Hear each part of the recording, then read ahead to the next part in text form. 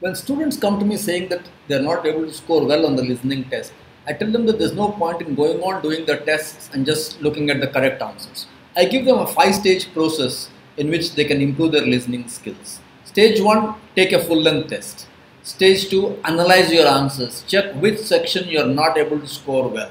Let's say in section 4 you are not able to score well. Then go to step 3.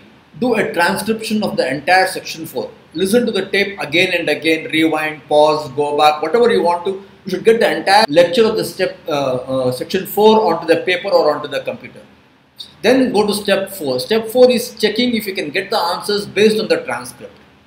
Look into the transcript and see if you can find the answers. And then only step 5, check for the right answers. If you constantly do this for the sections in which you are weak, then your listening skills will improve very much and you can score a much higher band.